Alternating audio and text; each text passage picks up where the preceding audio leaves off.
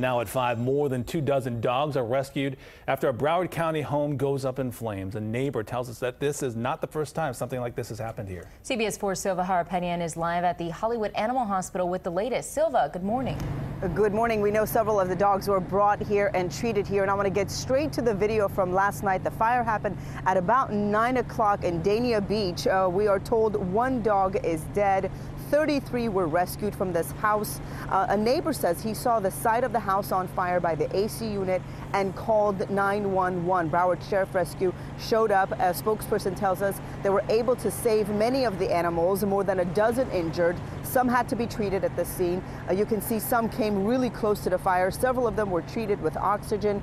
Others were placed in cages for their safety. We're told 5 of the dogs were transported in critical condition. A neighbor tells us the woman who lives in this house has a habit of keeping dogs cooped up in the house. In fact, he says the city has shown up before and was able to take 30 dogs away from her. He says he's not worried about his safety, but hopes that the city takes action. And here's what we learned back here live, by the way, from fire rescue. We're told Broward Sheriff Rescue carries pet oxygen masks on board, and firefighters are also trained to also resuscitate dogs, in which case they were able to do in this case, and were able to save many of them. We're live here in Hollywood, and we're going to try to get an update as soon as we have one. We will bring it to you. We're live. Silva Harapetian on CBS 4 this morning.